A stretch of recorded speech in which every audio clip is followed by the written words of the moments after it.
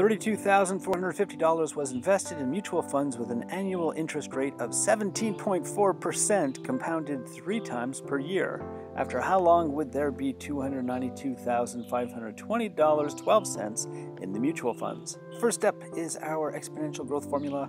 C sub n is equal to C sub 0 times 1 plus I to the power of n, where I is the annual interest rate divided by the number of compounds, 17.4% divided by 3. 17.4% written as a decimal, divide by 100, that gives us 0.174. Divide that by 3.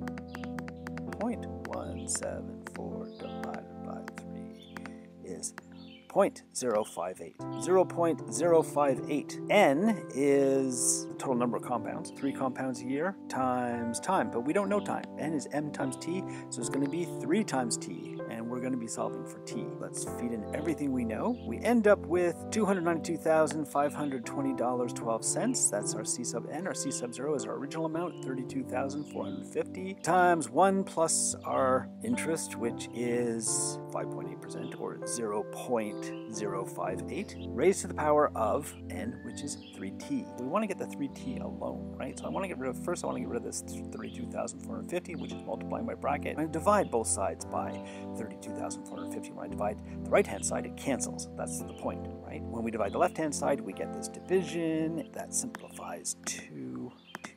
292,520.12 divided by 32450 is equal to 9.01448. It goes on for a while. Do not round that number, keep it in your calculator. We get this expression, and we're after the t, which is in the exponent, so we've got to go to logarithms. And remember our logarithmic trick. If we remember that 10 to the power 2 is 100, and the log of 100, base 10, is 2, then that gives us a roadmap on how to switch back and forth from exponential form to logarithmic form. Our old base is the base of the logarithm. Our old exponent is the answer. Our old answer is what we're taking the log of. The log of 100, base 10, is equal to 2. We're going to express this in logarithmic form. Our old base is going to be the base of the logarithm, and we're going to be taking the logarithm of the 9.01448 to the base 1.058, like that.